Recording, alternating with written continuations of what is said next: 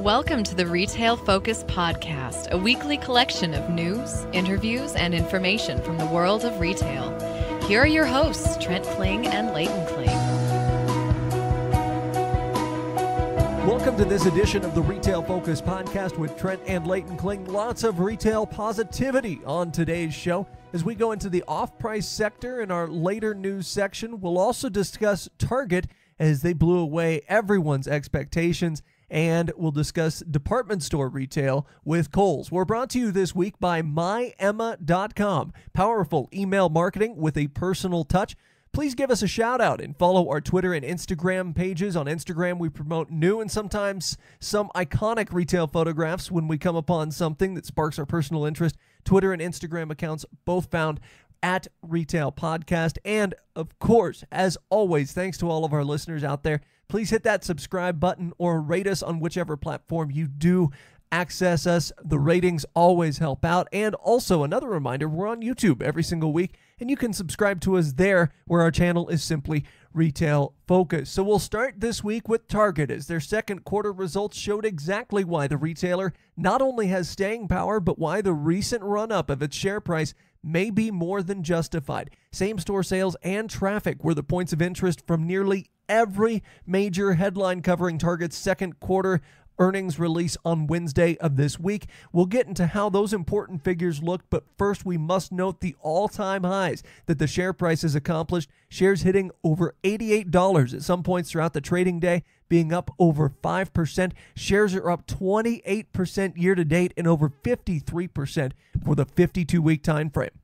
The story for Target has largely been one of a strong turnaround, because if you think back not too long ago, they had a massive data breach that Brian Cornell, their CEO, had to deal with. In addition, last year showed weakness in same-store sales, particularly in the grocery category, where the company has been aggressively competing both in terms of pricing, but also merchandising and different produce initiatives to help reduce company shrink. And we've been talking about these initiatives on the podcast, but it has been slow to gain traction for the company. Some analysts scoffed at the idea of reinvesting millions of dollars while shutting down some even larger stores throughout the country that were underperforming. But everything looks to be taking hold now, as the company seems to have correctly identified the right strategy for their vision, their long-term vision, and how it relates to a seamless integration of both digital and their physical stores. We are going to be talking about in this story the opening of several smaller format stores, again, further closures with the larger format stores,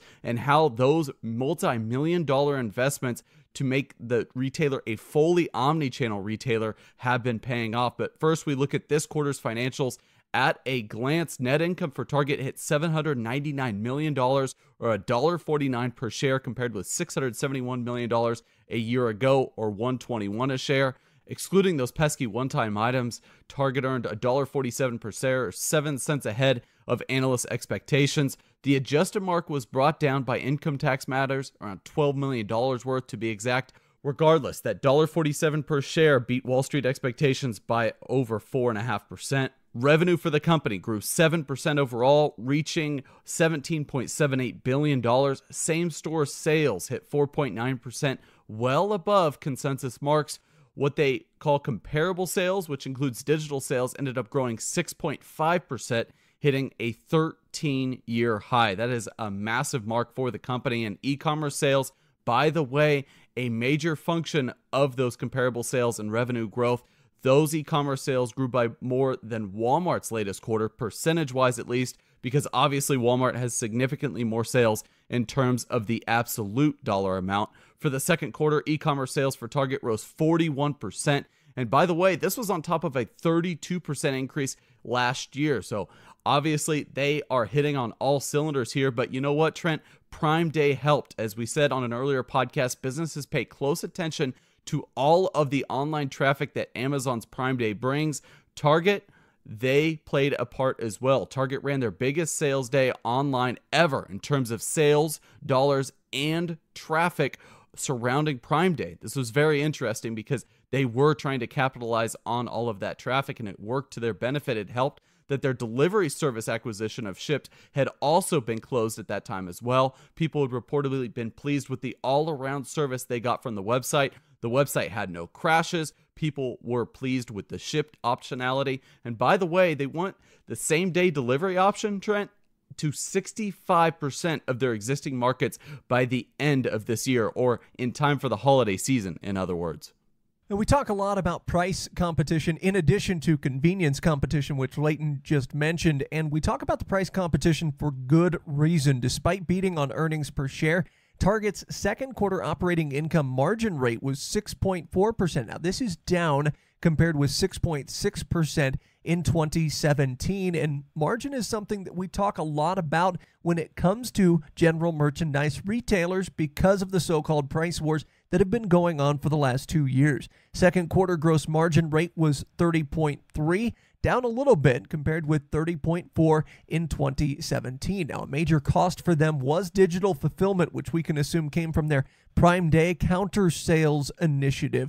They've admitted that they have more efficiencies and cost savings both to work out, but they're confident that customers will be the ones benefiting from streamlining more operations. And just like we saw with Walmart, Target's fleet has been a bit constrained due to driver wages and increasing fuel costs. The exact same thing that Walmart mentioned in their earnings call last week, Target mentioned in this earnings call this week. They're having trouble finding drivers due to wage inflation on that front. And also diesel fuel costs have gone up generally over last year. So the question really long-term for Target is, where can they get that profit back? Where can they get that margin back? And that's something that really we've talked about. Amazon hasn't really answered for. Amazon's top line has grown and grown and grown, but we're not seeing that robust profit on the retail side for Amazon like what we've seen with the likes of Walmart and, most of the time, Target. Now, CEO Brian Cornell did make some remarks that also made headlines, saying that the consumer environment is the best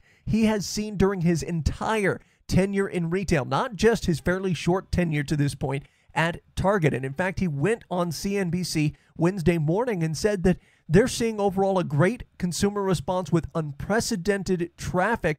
And he also mentioned that they've never seen traffic growth like this. He said, and I quote, "On any given day, 90% of retail sales are done in physical stores," end quote. And he said this to set up making light of analysts that talked about physical retail being dead, and a lot of the attention-grabbing headlines, a lot of the clickbait headlines that if you followed retail, I'm sure you've seen regarding retail dying. And even for Target, keep in mind, every move that Amazon made tanked Target's share price and decreased what a lot of analysts saw as a prospective future growth for Target, including Amazon's acquisition of Whole Foods. But we've seen Target bounce back well. If you can call it bouncing back, I think we would say that Target has always been strong, regardless of the sentiment analysts have towards them. And one of the things that one particular analyst said, Jefferies analyst Randall Koenig, said in a research note this week that the consumer is the strongest since 1999. And 1999, if you remember back that far, that was a time of really unprecedented growth in retail. There were a lot of other things going on during that time, certainly. And then we saw the dot-com bubble burst and consumer sentiment fall a little bit right after that. But one of the things that Koenig said in the research note is that companies are doing a better job of managing inventories, generally speaking, not necessarily the JCPenney's of the world, but digital investments for companies, he said, are paying off, and real estate is being rationalized. And he also mentioned that Christmas will be much better than people think. Now, people already expect Christmas to be fairly good. We talked with Paul Walsh, weather expert with IBM last week. He said maybe temper your expectations based on weather, but still, it's kind of a perfect storm here for Target as they've continued to grow, not only through the additions of a platform like Shipt, but also they've been able to grow organically in their physical stores, and I think it's refreshing to see for a lot of retail onlookers. A critical differentiator and core competency with Target is the ability to leverage their brand in smaller format stores. Again, something I had alluded to earlier, something we have been bullish on after visiting larger, more densely populated cities with smaller format Target stores. They've really been able to take advantage of areas that their competitors don't want to go in, namely the smaller retailers we tend to think of for the quick in and out purchases with CVS and Walgreens. So it is interesting to see that while they have 13 more stores total this quarter over last quarter, they have roughly 500,000 square feet more of recognized selling space. One would think that the 500,000 square feet more would be a little bit higher, but it's because they've been rolling out those smaller format stores, which actually reduce their average store footprint. They have been aggressively following their plans to open 11 small format stores and did so this quarter, or stores with roughly less than 50,000 square feet of space. Due to reconciling their store portfolio over the last couple of years, they actually have less selling space, but more total stores than they did during the same reporting period in 2017. So again, more stores, less space. They're trying to be as rational as possible here. They're trying to be as efficient as possible when you're looking at number of sales per square foot. We visited a store recently with only 65,000 square feet, so not quite a small format store by management's said definition here of 50,000 or less, but that store was extremely well laid out and was able to maintain proportionate category presence despite being a little bit more limited, a little bit more constrained because they were only 65,000 square feet in size. One of the cleanest stores, in my opinion, that I've been in. Brighter lighting, clear signage, and these are all things that people have come to expect from a newer Target. Target should complete more than 1,100 store remodels through 2020. So we talk about multi-million-dollar expenditures here. This is one of the things that they've been bullish on, is those older stores that they aren't going to either relocate or close outright, they're going to be addressing in terms of remodels. The company is still opening about 30 new small format stores throughout the next year, many situated near college campuses. And again, that's going to be 30 new stores, but on an annualized basis. So expect this for the midterm at least. Finally, they also mentioned that they're building market share around what they call key life moments, a component of the fact that they feel as though their customers are talking about them a little bit more frequently. These gains in market share, according to Executive Vice President and Chief Merchandising Officer Mark Tritton on the call, took place around Mother's Day, Father's Day, Memorial Day, and July 4th for the quarter. And it's interesting because their marketing campaigns center almost entirely around the habitual consumer. You can look at examples, the Target Run campaign, not the key events consumer. And one of the other things that Tritton mentioned while on the call as the Chief Merchandising Officer, he really delved into which categories were doing well. He mentioned, and this is interesting because just last week we talked about JCPenney struggling in this category, home being the standout category for Target, a comp of nearly 10%, and that was spurred on by decor and kitchen among other categories. But in apparel, and this is something I found really interesting, they saw high teens growth in the baby sector, and they mentioned specifically on the call that they saw growth in not only baby but toys, and they referenced the fact that this was primarily because of the Babies R Us and Toys R Us closures, meaning that Target is gobbling up a lot of that market share that we see other companies, namely Walmart and the likes of JCPenney, trying to go after in the baby sector and in the toys sector as well. But that wasn't all. Here's perhaps the most interesting, at least from my perspective. Tritton said that food and beverage in particular delivered standout growth. Now remember, just a year ago, a little over a year ago, in fact, Target was having a big issue with turnover in their produce section. They were having a big issue with turnover in some of their fresh goods, and it was causing them to have to lower price points, to have to clearance out goods. And one of the things that they have done, not only getting inventory in check, but they've been able to market their food and beverage a little bit better. We've talked in the past about their initiatives to move food and beverage more towards the front of the stores that have food and beverage that aren't super Targets, and it seems to be working well for them. I don't think a year ago I would have expected us talking about food and beverage being an up category for Target, because Target had shown demonstrated struggles in that particular area. So another reason to see potential growth from Target going forward now that they have that category a little bit more under control. Of course, they still see room for growth in food and beverage and also the essentials categories for them. Now, as far as the share price goes and as far as expectations go for Target, they did raise guidance for the full year. Target now expects adjusted earnings per share of between $5.30 and $5.50 for 2018, compared with a prior range of between $5.15 and $5.45 a share in fiscal 2018. So a small bump there. In some cases, depending on which end of the lever you're looking at, less than 5%. But based off what we've seen with other retail earnings reports, we wouldn't be surprised to see them have an especially strong quarter three. Anecdotal evidence in particular points to Target having had a very strong back-to-school season, and that's likely built off of the fact that they're having success in some of these children's categories and some of the baby categories, although that affects back to school a little bit less in this last quarter. They're hoping to parlay that momentum into those strong back to school sales that'll show up on the ledger for the quarter that we're in and that we'll probably be talking about here 3 months from now. We keep rolling with more positivity in big retail, this time with Kohl's as they catch department store bears by surprise with a fantastic quarter. Kohl's came into the second quarter earnings call with a Zacks consensus expectation of $1.65 per share. For reference, earnings per share results came in at $1.76. Kohl's massive $292 million in profit was representative of an over 40% surge over last year. Their effective tax rate, by the way, was lower at around 24.5% thanks to tax reform. So that total absolute number of $292 million was brought on in large part by recently passed tax reform. Net margin surged to 6.3%, which is astounding for a mature apparel retailer. This is so interesting because they are primarily apparel based. You usually see those margins a little less, especially with Kohl's, who has a massive amount of overhead. And again, like I said, they're a mature retailer. They've been around for a while. You would expect net margins in around the 3 to 4% range, just like they had last year. Revenue grew a bit more modestly than profit, rising 4% to $4.57 billion.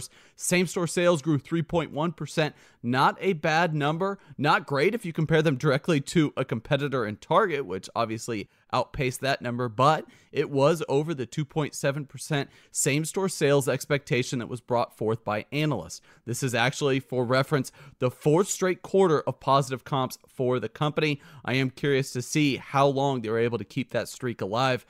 We look through the notes from the earnings call. The staple brands like Nike, Under Armour, Adidas all performed very well for the company. The CEO said on the earnings conference call that the in-house labels like Apartment 9 and LC Lauren Conrad did very well as well. Their Apartment 9 selection is actually pretty impressive. I was recently in a Kohl's. I was actually in every single retailer recently that we will be talking about on this podcast. But for Kohl's, I was extremely excited to peruse their sections. Apartment 9 has a massive influence on their dress clothing and promoting more modern fitting suits and dress shirts that are really popular with the younger generation. You see a lot of people going through those aisles. And to be honest with you, Trent, this is something that Kohl's has been pushing for quite some time. They don't want to remain stale, especially with these niche categories that a lot of new up-and-coming e-commerce retailers are trying to take advantage of. They also have partnered, by the way, with 9 West, an apparel brand that will be featured on their website in 2019. We're going to be talking about another partnership later on in this story. The Amazon partnership, speaking of partnerships, has management extremely pleased. Not only are they selling some Amazon devices in store, but they, like we talked about on a recent podcast, are piloting Amazon return programs in a handful of stores. It's unclear if there's actually a substantial traffic bump because of these partnership programs, but we doubt that it harms them. Certainly, any more traffic to their stores could in turn result in another sale of their merchandise. So something to think about for the long term. However, on the conference call, there was just CEO Michelle Goss and CFO Bruce Bosanko. And Goss has been with the company for a total of 5 years. And according to an interview with former CEO Kevin Mansell, back at the end of last year, he personally thought that hiring her was an out-of-a-box hire, and most of her high-level experience actually came from Starbucks. So Goss has a strategy that is one of openness and constant transformation, which is perfect for the current digital landscape that Kohl's is trying to kind of come in on. In that vein, she spoke on the conference call of how innovation can and will funnel long-term sustainable growth. Now, profitability is one of Goss's focal points, and we see that driving costs down and the aggressive inventory reduction helps second quarter's gross margins improve 42 basis points. But also this affects how they look at their innovative strategies. Even though the Amazon affiliation has been positive, Goss did remind analysts on the call that the basic financial fundamentals still have to work for the company. And also, she reminded them that understanding the overall impact will dictate their future relationship with Amazon. Kind of what Leighton was referencing earlier We don't know whether or not their Amazon partnership is positively affecting traffic, but you can bet that Kohl's does. And the continuation of this partnership and determining how this partnership will continue is based off of those numbers and those results. And yet again, on the call, we hear about inventory levels. This was a huge point. It was mentioned a couple of different times in the call. Inventory decreased for the 10th straight quarter, down 8% year over year for this latest reporting quarter. And this will, of course, help them with their efforts to reduce square footage and also lease out some of their real estate holdings in selective markets. They have some key strategies, too, that they feel like will help the customer experience and drive the bottom line. One is to identify local market trends to carry the right selections. This is interesting to hear this even mentioned on the call because I think this is something that we assume a lot of retailers do, but Goss feels like Kohl's has room for growth in this space. Also, Goss mentioned being careful not to get too much inventory to the stores while at the same time fully utilizing the sales floor space, meaning that people not only feel comfortable moving and walking through the sales floor, but also they're using that sales floor space in a creative way. Creativity, something that we've heard a lot of from Kohl's over the past couple of quarters. They're also talking about merchandising items better and putting energy behind marketing campaigns regarding their new merchandising. A clear example of making room for something that's been increasingly catching the eye of all retailers is back to school items, and for Kohl's this extended into jeans. And these were subject to an aggressive marketing campaign. And again, not to beat a dead horse, but when we were talking to Paul Walsh last week, he mentioned it's going to be a cooler back to school year, meaning jeans will be at the forefront for a retailer like Kohl's. Private label brands, too, were reportedly the healthiest in over 5 years. And Goss mentioned actually continued momentum in Kohl's as a national brand as a whole. More people realizing Kohl's just above and beyond the department store you drive by and recognizing it as a crucial and important retailer for not only seasons like back to school, but other needs as well, not only in fashion, but in other departments.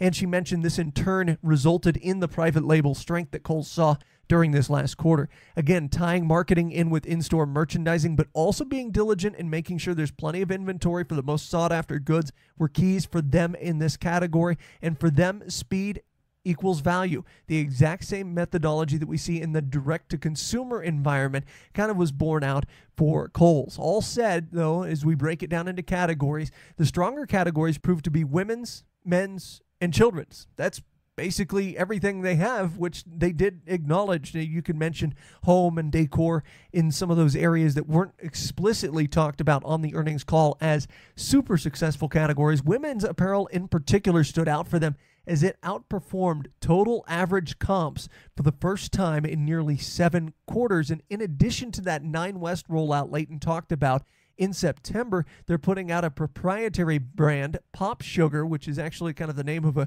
clickbait website as well. But this will carry more than women's apparel, more accessories. As we know, that's currently a tough space to compete in, and JCPenney struggled in accessories this last quarter. Kohl's feels like there's areas for growth there, certainly. And fluctuating margins, micro trends, and shrink all being associated with that accessory subcategory historically, but Kohl's feels like they can leverage their success in women's and children's into success in those accessories. Company echoes our sentiments, at least, about the short to midterm performance. They did so in the way of revised guidance, which is going to be a theme for this podcast. Like with Target, Kohl's raised full-year earnings per share guidance, now between $4.96 and $5.36 a share, compared with the prior range that they gave between $4.86 and $5.31 a share. So a little bit of bump on the bottom and top end of that earnings per share range. Shares of Kohl's, ticker KSS, are bumping up against all-time highs. Just like with Target, they ended up around $81 per share on Friday, $80.86 to be exact, carrying momentum from the beginning of the year where shares started off around $55. So quite the run-up for them. Current market cap of $13.5 billion. By the way, this was a company last year we were talking about had over a 4% dividend yield. Because that share price is increasing, that dividend yield has shrunk due to the latest run-up, but is still a respectable 3.02%. And one other quick note on Kohl's, they did mention in July they launched buy online, ship to store, available in 20 stores. But something to watch for on ensuing earnings calls is the fact that this is going to be rolled out to all stores, they say, within the next few months. This is something that oftentimes we see other department stores have. Kohl's has been a little bit behind in this particular category, and they feel like this is going to create more of that omni-channel environment that Kohl's is so keen on, and they feel like it's going to increase the assortment available to their customers for free pickup in the store. So again, buy online, ship to store platform for Kohl's being rolled out over the next couple of months. Just something to keep in mind. Maybe not for next earnings call, but because they're not going to see impacts from that completely by the time they come out with their next earnings call, but certainly by quarter 4, something to keep an eye on for the large department store retailer. Well, coming up, we're going to talk to representatives from Publicis.Sapient and Salesforce as they collaborated on a massive retail report that came out just last week.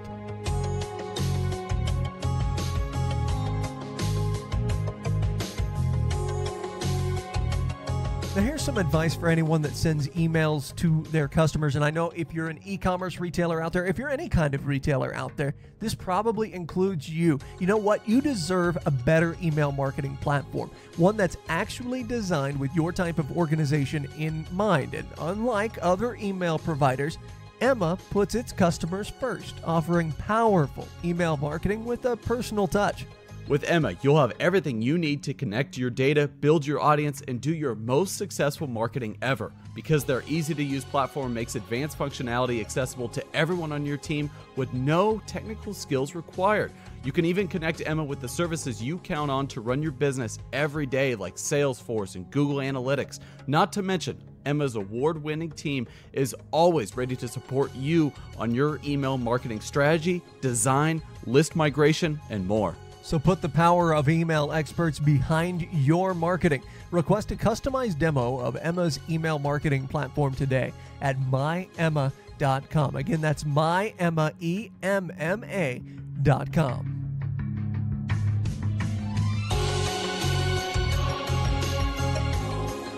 As longtime Retail Focus podcast listeners know, we love data. More importantly, we love delving into data about retail, whether that be shopper habits, how weather affects retail, as we talked about last week, or otherwise. Salesforce and Publicis.Sapient recently teamed up to produce the Shopper First Retailing Report, and there's lots of interesting findings within, as there were in last year's report. Here to talk to us about it are Rick Kenney, Head of Consumer Insights with Salesforce, and Hilding Anderson, Head of Strategy for Retail North America for Publicis.Sapient. Welcome to the Retail Focus podcast, guys. Thanks much. Good to be here. So this report that came out this year, I was wondering if you could kind of walk us through the methods, how the data was collected, that sort of thing. Absolutely. I'd be happy to. This is Rick. For a long time, folks have been beating up on retail. And, for good measure in a lot of ways. We've seen, 12,000 store closures in the U.S. alone past 18 months. We've seen that while there's great digital growth, Amazon is really capturing about 78% of all that growth. So what we wanted to do was really get at what's working, what can a brand or retailer do to compete alongside inside of this new retail climate. So we took a unique approach. We looked at a 3-dimensional data set. First, we wanted to look at shopping activity and where we needed to bolster that with some shopping preferences. We did some surveying. And then third, we actually wanted to look through the eyes of the shopper and conduct a mystery shopping exercise. So I want to get into that first bit on the shopping activity. So when we look at shopping activity, we see the true story of shopping today, looking at the clicks and taps of 500 million shoppers across Salesforce Commerce Cloud. And inside that, we see change, pace of that change, and really the key trends that are driving retail forward. Also this year, we looked at how shoppers are engaging with customer service. So looking across Salesforce Service Cloud, how do they create cases? When do they use a knowledge base or an FAQ, for instance? And really, through that shopping activity data, we see the true story of shopping. We used a 6,000-person consumer survey across 6 global markets. for the surveying. And then for that mystery shopping, we did 80 stores across the globe, so London, New York, and San Francisco. And again, look through the eyes of the shopper. And now let's get to some of the findings here. Every year, it seems like any new study that comes out, there are interesting findings that maybe surprise the researchers a little bit. Were there findings like that in this circumstance? Yeah, I would say there are kind of four foundational findings, if you don't mind me taking this one, Rick. We believe there are kind of four foundational findings, what we call the retail truths. And the first is around mobile. We know today that, close to 60% of all digital traffic is happening on the mobile device, and the phone accounts for essentially all digital growth, which is, accounting for essentially all of the retail revenue growth today, certainly in North America. The second is around the role of intelligence. Personalization, in our research, we found that it is influencing 37% of all digital revenue, despite only accounting for about 7% of all traffic. So we know that personalization and the role of AI and ML is having a huge impact on the revenue in the digital space. We also found the third kind of key foundational truth was around the role of the store. We believe that the store is a major engagement point, of course, for most retailers. It's 70+% of total revenues. In our study, we found that 46% of shoppers actually prefer to shop in the four walls of the store, and we're seeing a lot of activity around rethinking and building the store of the future, a store not just digitally enabled, but really seamlessly connected to the journey of the shopper. And then finally, the final piece is around connected experiences. So building the kind of connected experiences. No surprise, shoppers don't draw a line between devices, channels, and points of sale. And it's abundantly clear that in our study, 83% of shoppers are using their phones while within the four walls of the store. I'm kind of curious. You mentioned the massive amount of growth in the mobile space. In your findings, were you finding that this is more because retailers are focusing on it more, making that experience on mobile a little bit easier for the customer to navigate, or is it simply because customers are relying on their phones a little bit more? Is it a mixture of both? Yeah, I think you hit it. And what's really fascinating about what's happening with mobile is that the migration of shoppers from things like a computer, or for those that are still hanging on to tablets, there aren't many of those, but folks who were on tablets moving to phone is just massive. And so this mobile migration that we're seeing continues its momentum every single quarter. In fact, Hilding mentioned that we're at 60% of all traffic is from a phone right now.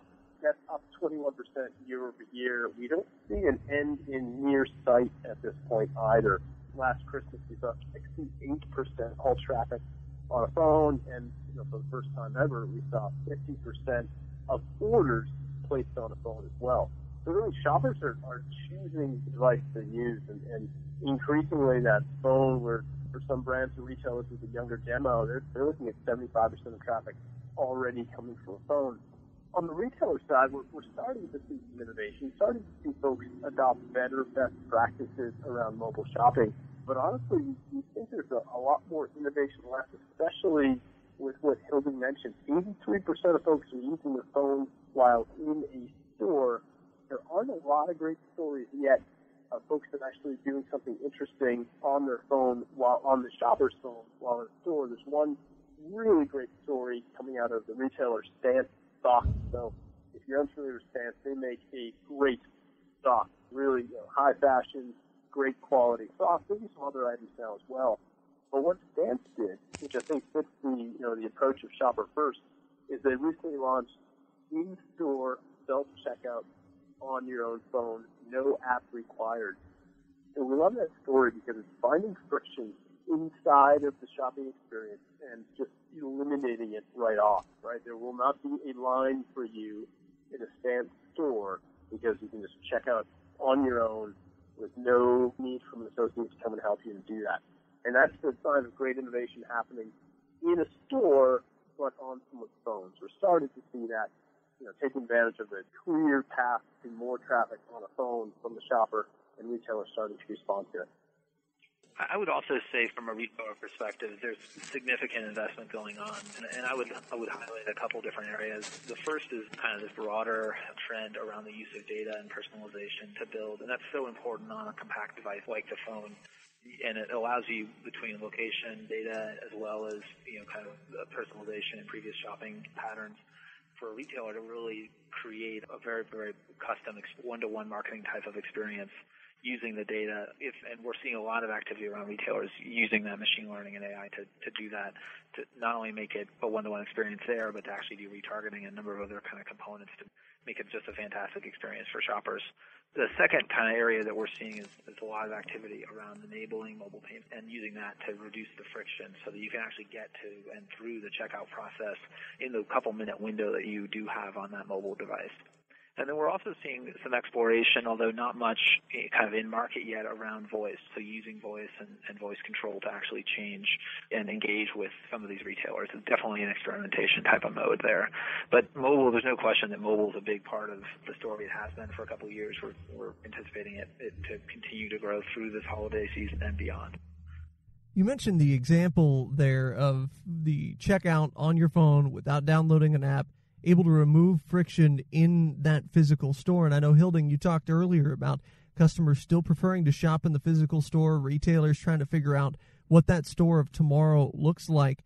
What are some of the retailers from your study doing to kind of implement this idea of this store of the future where you take out so much of that friction that exists in the current retail setting? We did some mystery shopping across 70-plus retailers. I think the study has 70 in there, and we looked at London, New York, and Chicago. And one of the highlights, I think we share about 10 of the top stores that we visited. One of the highlights for me, and Rick, I'd welcome your thoughts too, is the Nordstrom men's store in New York, where they have, just completely redesigned the store from the ground up, was our kind of our leading category, and really touched on a couple of the what we call shopper first mandates, which are what we think really is the kind of key competitive levers that retailers can pull to compete against the marketplaces and the brands. We'll get into that in just a second. But what the Nordstrom store did is a couple different things. One is really enable that kind of omni-channel experience. They offer 24-hour self-service return kiosks. They have a dedicated click and collect space, so really making it easy for you to engage as a shopper and pick up your orders at any time or return those orders at any time, which, as we know, consumers are doing more than maybe they ever have before. They also have a number of different experiential components, so things like an on-site barber shop and a speakeasy actually within the store itself, creating some reasons for people to go and creating some loyalty and engagement with those shoppers when they're inside the four walls of the store. So, for me, that was a really interesting one that came up in our mystery shopping study.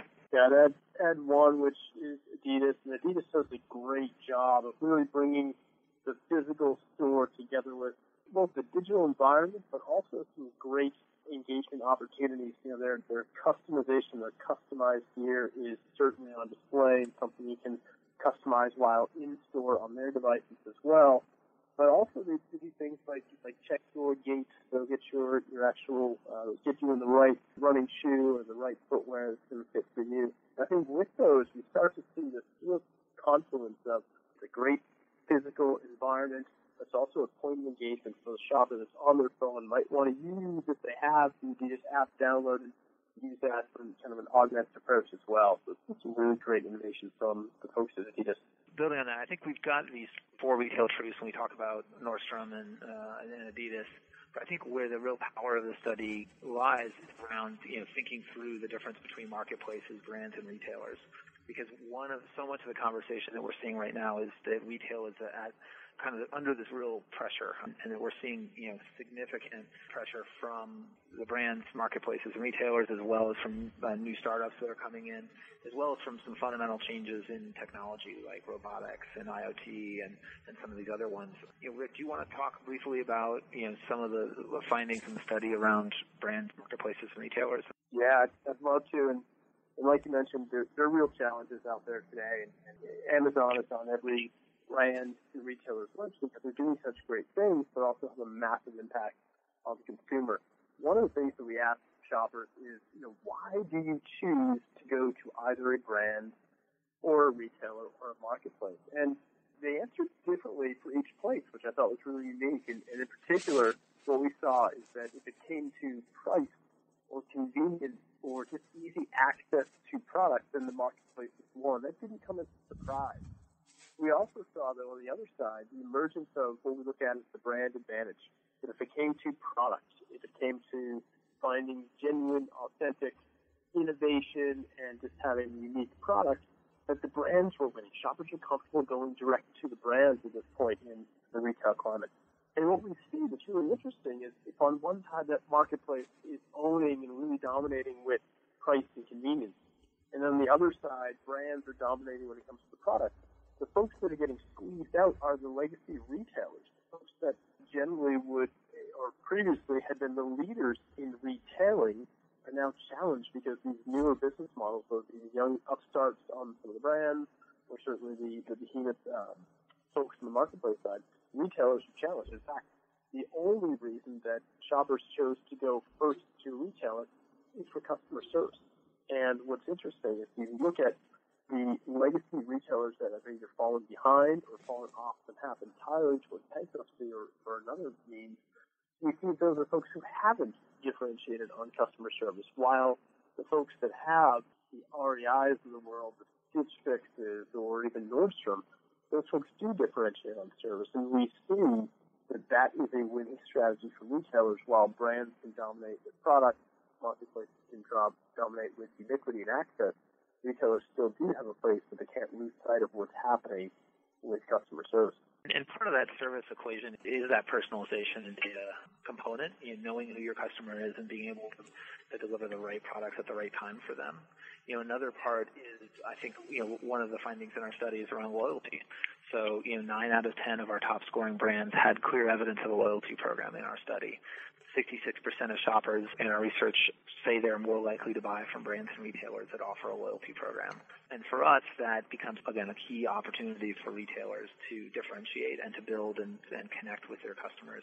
Because a modern loyalty program today really isn't about the points. It's not about a transaction or an exchange. It's really about a sense of belonging, a sense of participation. Because we believe, I guess, that great loyalty programs are all about a brand relationship that the customer wants to bring into their everyday life. You can't force someone on it. You can't pay them to be part of the brand. It's got to be something that they want to participate in. And that's where you look at the great programs and the great brands that are able to do this.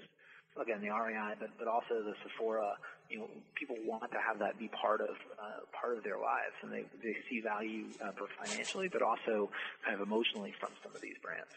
That kind of gets us into the kind of key shopper-first mandates. There are 3 of them: make it fresh, be where I am, and give it meaning. Make it fresh is really interesting because we see strong evidence of the impact that fast fashion has had on all of retail. And we see it from shopper preferences, that they expect 69% of folks expect to see new merchandise, whether it's visiting a store or logging in to see a site.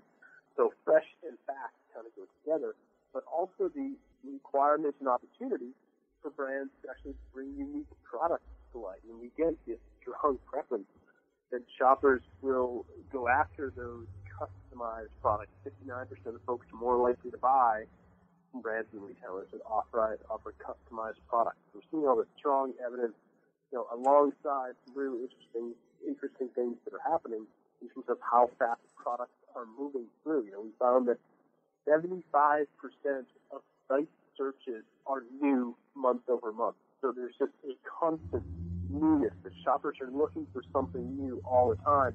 And really, that's the new mandate for retailers, is to make it fresh. We also found in the kind of Be Where I Am, designing those stores from the ground up for a digital world where you're entirely connected. So you've got to evolve the store. You've got to optimize and connect the mobile journey. We know that 82% of shoppers are willing to have their products shipped to home within 24 hours if the store doesn't have it. So if you're able to move fast and you're able to get people their products in time within those 24 hours, you're still going to be able to get that sale. And that kind of omnichannel piece also lets you compete with the marketplaces because you have a physical space where people can actually try and engage with those products and touch and feel and experience the brand in a way that you just can't through a lot of the digital channels today. Right on. And the third and final shopper-first mandate, you say give it meaning, and the it is about the relationship that the brand has with the shopper. And certainly at times that can mean things like value-based retailing, or showing that you stand for something and connecting with a shopper on that. We see evidence that there is interest in the shopper, that they want to actually frequent a brand or retailer that does stand for something. Maybe most importantly, though, one of the ways you can do that relationship meaning, so that one is loyalty, Hilding hit on loyalty, importance there, but also in showing that you actually know the shopper. You know, you still see numbers. This year's number was 64% of shoppers say a retailer doesn't really know them. Well, one fantastic way to do that is to actually employ artificial intelligence and personalization to actually show and prove tangibly that you do know the shopper. What we saw from that, which is astounding, is that while 6% of shoppers will click or tap on a recommendation, that group of shoppers, that 6%, drives 37% of digital revenue. So if you are able to prove that you know the shopper and do so through relevant content and personalization, then you will find your best shoppers. That's how to best connect the shopper and product. And that's really a great example of giving it meaning, but it being the relationship between the shopper and the brand. And we saw this in our study, the mystery shopping. 9 out of the 10 top scoring brands had above average scores in that emotional, in the given meaning component of the score. So we're really seeing that with the leading brands. All right, guys, good stuff. Rick Kenney and Hilding Anderson. Once again, check it out, Shopper First Retailing Report. Thank you so much for joining us today on the Retail Focus Podcast.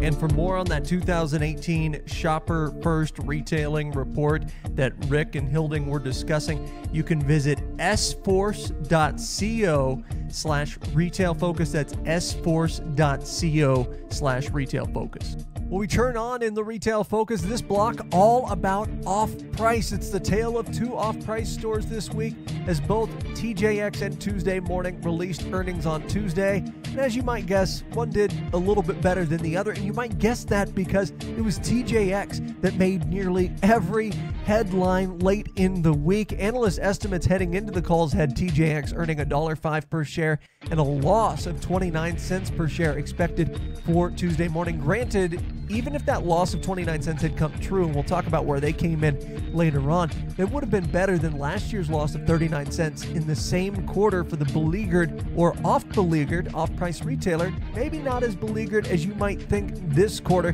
which we'll talk about. Tuesday Morning and Steinmart, pretty much the only two off-price retailers that have struggled in this current climate over the past 3 to 4 years, while others such as TJX, Ross, and Burlington, which we don't often talk about on the podcast, have surged over the past 3+ years, and that surge continued for TJX. The parent company of TJ Maxx, Home Goods, and Marshalls reported earnings on Tuesday Morning, and they simply blew away all financial expectations for their second quarter. Earnings per share were already expected to rise 23%, but they came in far better at $1.17 per share. Remember, I mentioned analyst expectations were $1.05 per share.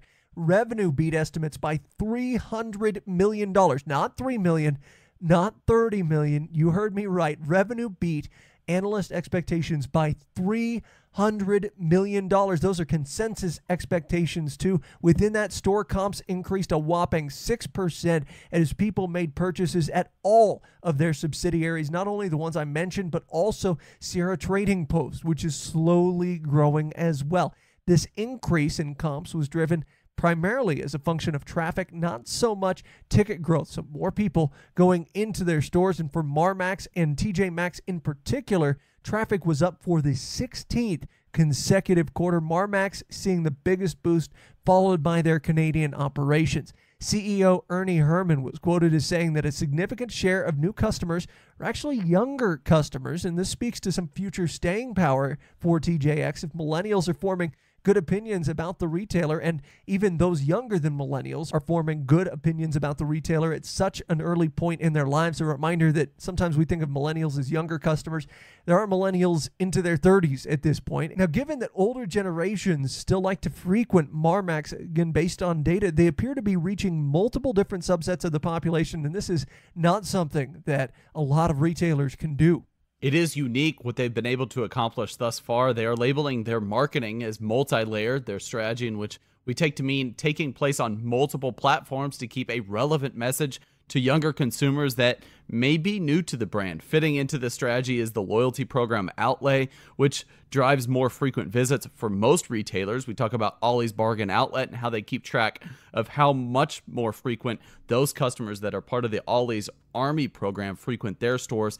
TJX not being an exception here. So they are seeing that higher membership equals higher traffic. per their loyalty program. They have made critical Gen Z sightings, which of course is the generation that is post-millennial.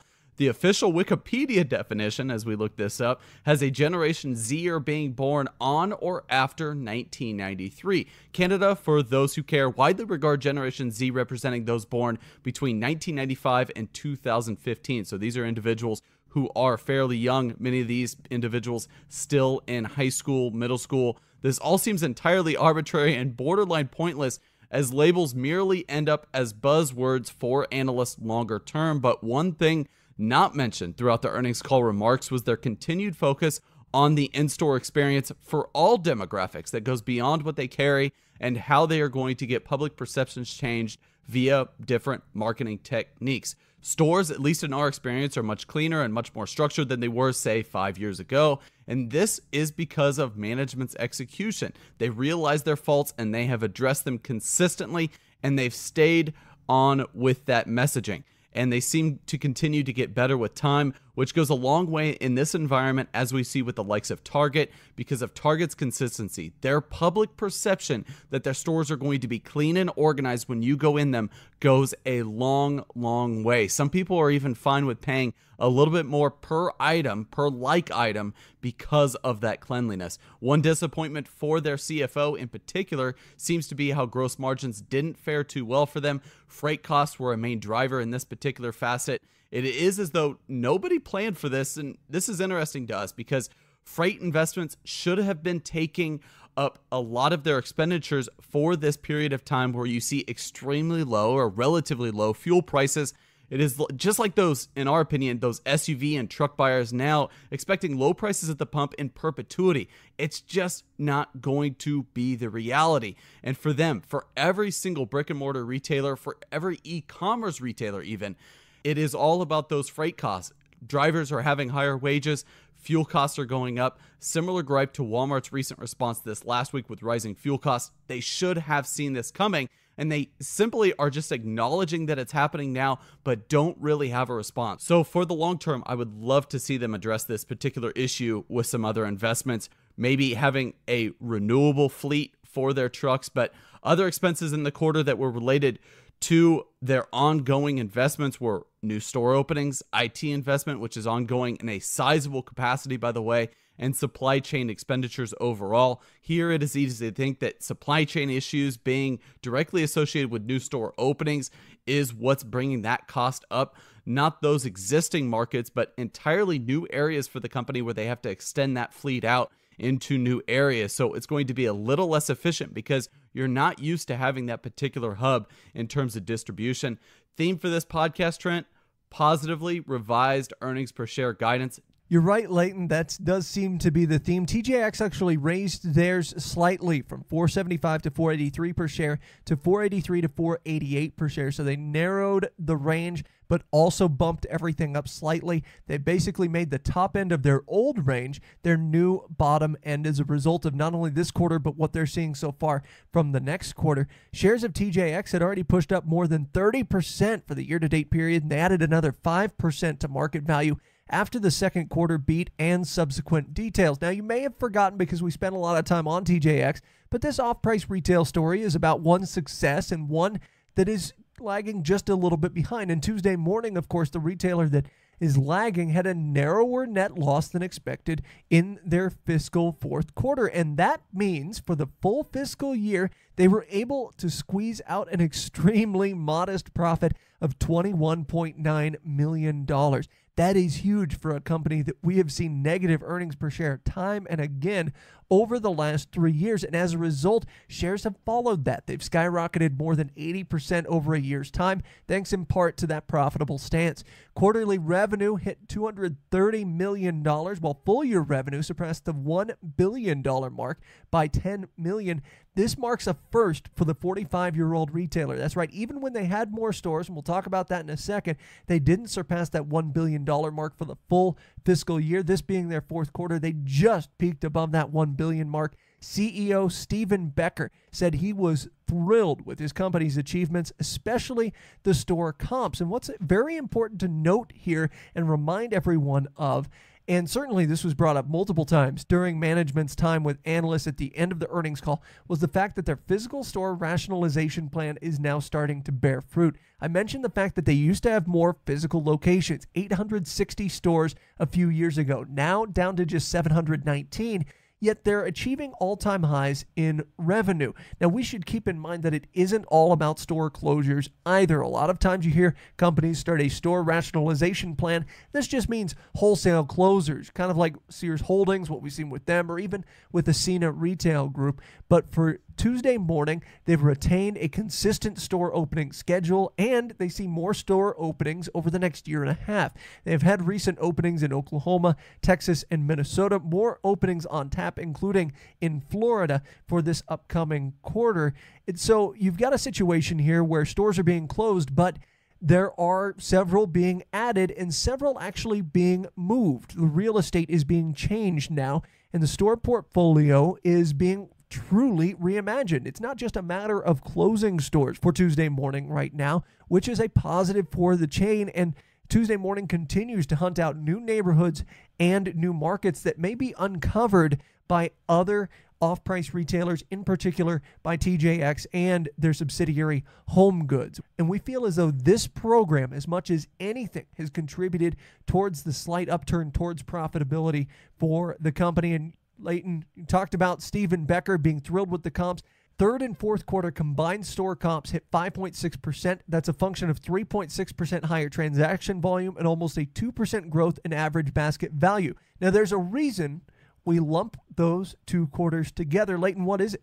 This was with the fourth quarter being negatively hit with an Easter shift, which has caused sales around that holiday to be recorded in the third quarter. So it's very important on a comp basis to compare these two quarters and to look at those effects historically because of the Easter shift. Numbers this quarter for all comp stores came in around 2.4%, still well ahead of inflation for general merchandise. The company's store comparisons includes stores that have been moved to upgraded locations, so those stores that have been relocated here in the recent past. We found it refreshing to see how these numbers have been broken down for everyone on the call. So the stores that have not moved and have been open for at least 12 months performed not as well as the average comp. And that totally makes sense because if you think about it, newer locations that were curated by management over a period of time, those newer locations are spurring up sales and traffic. Conventional store comps, those stores that have been open at least 12 months that have not been relocated, taking out those newer relocated stores, hit 2.1% in terms of store comps. Still a fairly strong number for the company. Keeping inventory in check was crucial and has been a long-time priority for the company that some investors have actually grown impatient with because their initiatives have taken time to take hold. For this latest quarter, less inventory meant they were able to bring in newer items and replenish a little bit faster than usual, which in turn resulted in a 12% higher inventory turn rate of 2.8 times in the fourth quarter. Fairly impressive for Tuesday morning. By the by, the more aggressive markdowns have helped to kick out stale inventory. Again, it's all about replenishment. If you can kick out that stale inventory, that means you can hurry up and replace it with something that's a little more trendier, a little bit better for your common consumer. Something we talked about last week with JCPenney, but it seems as though Tuesday morning's replacement goods are performing a tad better than JCPenney's. Their inventory system and their strategy seems to be working hand in hand with their supply chain investment. So it's all working seamlessly. So this replenishment, this quicker turn of inventory has to do also with their supply chain initiatives. Everything has to work together in order for it to work and help with gross margins. Trucking, by the way, is said to be a challenge. Ways of creating even more efficiency is said to be ongoing. However, very little details as to how they're going to reduce expenditures in terms of freight costs. Clearancing is one thing, regular sales and promotions are another. So you're wanting to clearance out merchandise that is stale, it's been on the shelf too long. Sales, Tuesday morning is known for sales. With sales, the company has actually been going with a strategy to have less sales for the long term. Be a little more deliberate as to the timing of their sales and their promotional strategy. Historically, the company has explained that they would have sales about once a month, but this has become way too routine for their common customer. Customers, they know when the sales are going to happen, so they try to take advantage of that, and of course that's going to hurt gross margins for the long term. They want to reduce this number of sales. They don't want sales every month anymore, presumably because, like I was alluding to, loyal customers may be too used to this and take advantage of this, and this is always a game of acceleration of traffic versus the cost of merchandise margin. So obviously you're going to have higher traffic levels the more sales and promotion you have, but it's going to come at a cost of long-term margins and public perception. One thing that has been mentioned in passing on recent earnings calls is their branding efforts as they embrace a new mark and color scheme. And Trent, this is something that the company has been dabbling with, but analysts often overlook this aspect for these companies. Absolutely. It is crucial to the branding of a retailer, especially one attempting to reinvent itself through upgraded and revamped locations, as Tuesday Morning is doing. The prior logo for Tuesday Morning looked almost generic, almost as though they weren't even a massive store chain, like it was almost a local store. Now their logo is more consistent across their store chain and their website, which, by the way, their website also massively improved over the last year. The newer light blue logo has a bit of a busy font, so don't necessarily like that, but it's at least more recognizable than their plain all caps Arial type font, oftentimes in red, that would adorn stores in the past. Now, not all locations have completely undergone the re-imaging with the logo, but a substantial amount have, particularly in Texas, where the chain is based, and also the Mountain West. Email marketing, by the way, is going well, although no mention on the call of social media spend, which honestly we are constantly disappointed in. We feel like more retailers should be doing more on social media, particularly in the off-price space. Now let's talk briefly about real estate. Well, they have less of a store count. They are concerned about the pace of lease rates going forward. We found this an interesting addition to the call, particularly for a retailer that is both closing and opening stores at the same time, trying to basically reimagine their entire retail fleet. However, and this is a big however, they have been forthright in their lease negotiation. A whopping 40% of their leases are coming due in the next year, which is massive. Again, if you're familiar with retail leases, oftentimes 5 to 10 year leases. So to have 40% of leases up in the next 12 months is astounding. And for those stores that they deem as being too high in lease rate, or they might be in an unfavorable area with low traffic, they're either closing those stores or relocating those stores. The next 12 months for them, this is not a time for them to be complacent in this particular arena. And they mentioned for fiscal 2019, again, this is the final quarter of their last fiscal year, fiscal 2018. So they look for the next 12 months to predict 20 to 30 more closures, 15 to 20 relocations, and 10 to 12 new stores, as well as a few store expansions. As we mentioned earlier, net store growth won't be too negative as they continue to be aggressive in seeking out new markets. If you do the quick math, worst case scenario for them, they close 20 stores in the coming year. No matter what, though, it seems as though lease obligation should decrease noticeably, at least in the short term. Ideally, some of the stickier leases that they want out of are also for the stores that underperform in terms of sales. And it turns out they keep extremely close track, and they make public this close track of prior decisions to relocate. And over the last 74 relocations that they've done, the company notes that only 8 are underperforming and only 4 are losing money, which for a retailer, again, a few years ago that was losing money across the chain, that's really remarkable. The worst store among them only losing $55,000 a year, which is not horrible given where they've come from and where they've been. They think that an active, hands-on approach is best for their real estate plans. They see higher vacancy rates at select shopping centers as more of an opportunity. And I think that really plays into the hand of a lot of off-price retailers at the moment, with merchandising, integration of supply chain improvements, and real estate optimization. A lot of good plans there. Management is excited about the upcoming year, the fiscal 2019 year to be exact, although they still see big opportunities to improve, so they're not just resting on their laurels, which is the proper thing to say if you are a competent leadership team. Just the fact that they are profitable is a massive step for them. Remember, there were huge questions in early 2017 after their president and COO, Melissa Phillips, had resigned. One could argue that they are in a stronger position than at any point in the last 3 years, despite hitting some speed bumps and some rough quarterly earnings reports at times during this last year, but this is a company to keep your eye on for the future. I think the stock being up 80% over the past year is really representative of how they're being managed now. And to be honest with you, Trent, this is a retailer that I didn't have much faith in 1 to 2 years ago when we first started talking about them on the podcast, but they are really turning the ship around, and I love the fact that they are trying to execute in every division for their company, especially with the real estate. Those lease obligations, extremely expensive, and it's interesting that they understand that those landlords want to keep somebody there in place, and that in some of those shopping centers that they're currently in, those landlords are going to be a little bit more open to negotiation for the long term. As always, we may have a position in or against companies we discuss on the podcast. Do not invest in stocks solely on the input of the podcast hosts.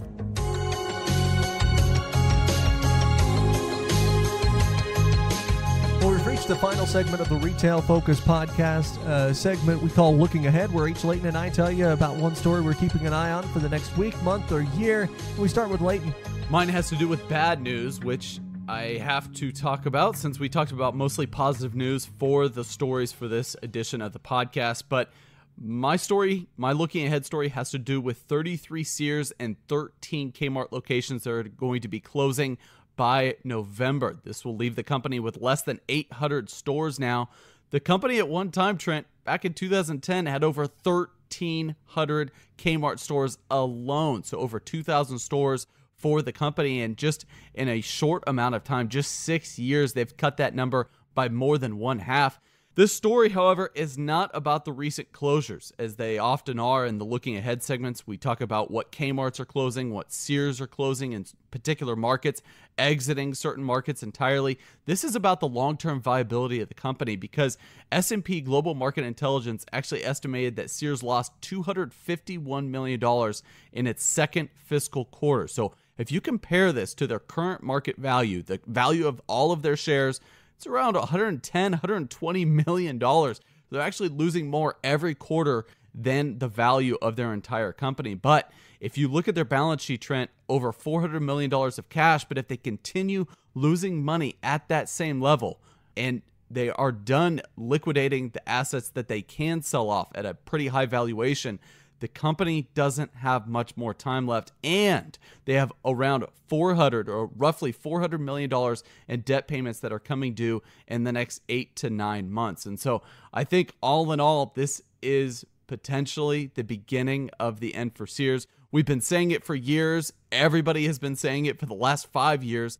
However, the writing is now on the wall. I'm very curious to see what levers they can pull as it comes towards the holiday season. And that's one thing people are saying is, why close these stores now? Why close these stores when we're so close to the holiday season? You want them all closed by the end of November, yet that's exactly when the holiday season begins. So those people that are coming in, making those additional purchases, you will no longer be extracting those particular sales because of the choice to close these roughly 3 dozen or so stores. It is certainly perplexing, but then again, much about Sears Holdings' last 5 years have been perplexing. I'm going to end on a positive note, though, and we're going to go back to the off-price segment. Ross and TJ Maxx always give their earnings side by side usually, and during Ross's earnings call, they mentioned that they've raised their potential number of stores in the U.S. to 3,000 locations, up from their previous target of 2,500. This was echoed by Chain Store Age, as they noted that they expect the company to continue growing, but that's something Ross also mentioned. And here's the key. They mentioned their dd's discount locations. They see a runway to 600 stores. Right now, just 227 of them, most of them in the South, particularly Leighton. I know you just visited the Houston area not that long ago. Ton of dd's discount stores there, but they see a massive runway. Neil Saunders, one of our favorite retail analysts, if not our favorite retail analyst, said that these expansion targets are feasible, but he mentioned that the execution needs to be on point. He said, and I quote, that as the market is becoming increasingly saturated with off-price retailers. And another thing that Neil mentioned earlier in the week was actually the fact that it might almost be a dangerous thing overall for the retail economy that we're seeing off-price retailers continue to grow, continue to have same-store sales growth, continue to knock their earnings out of the park, because it suggests that customers are either still looking for very, very good deals, or they're being very cautious in how they're spending their money still. I think some benefit certainly comes from the fact that TJX mentioned more millennial shoppers, more Gen Z shoppers, if you will, coming into their stores. And some of those younger millennials and Gen Z groups may not have a lot of money to spend just yet, but the overall point is still salient, I feel like. The fact that we've seen so much growth in off-price. What does happen next time we hit a recession? Do full-price retailers take even more of a hit than some have taken over the past 3 years? So something to keep an eye out on, but just watch and know that a Ross store or a new one may be coming to a location near you over the next 3 years as they continue their bullish store growth plan. Well, that'll do it for us on the Retail Focus podcast. For Leighton, I'm Trent saying so long. A big thanks once again to myemma.com for presenting this week's podcast. Check us out on Twitter and Instagram at Retail Podcast. We'll be back a week from now. This has been the Retail Focus Podcast. For more, visit our website at retailfocuspodcast.com and subscribe on iTunes or Stitcher. Follow us on Twitter at Retail Podcast.